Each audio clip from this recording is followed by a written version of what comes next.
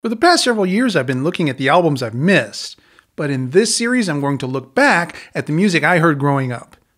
But not the obvious stuff like Layla or Rubber Soul, just the deeper cuts. So with that in mind, here are the albums that made me.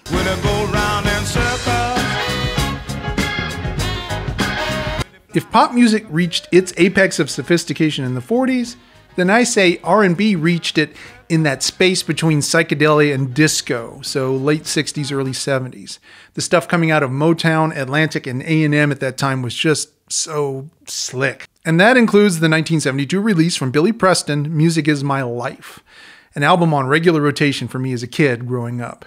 His biggest hit, Will It Go Round in Circles, that came from this album. So did his cover of the Beatles song Blackbird. In fact, I heard Billy Preston's version long before I ever heard the original. And honestly, every song on Music Is My Life has some kind of musically inventive or enigmatic aspect to it. But the whole thing is still funky, energetic, and dynamic. Something else you might not know about this album? This is one of the first recordings to ever feature the Brothers Johnson. The standout tracks for me are Ain't That Nothin', and of course, Will It Go Round in Circles. Final analysis, is this an album I still like? Yeah, I do. Is this an album I still spin regularly? Honestly, it's been a minute. And would I recommend Music Is My Life? Yeah, for sure. Check it out.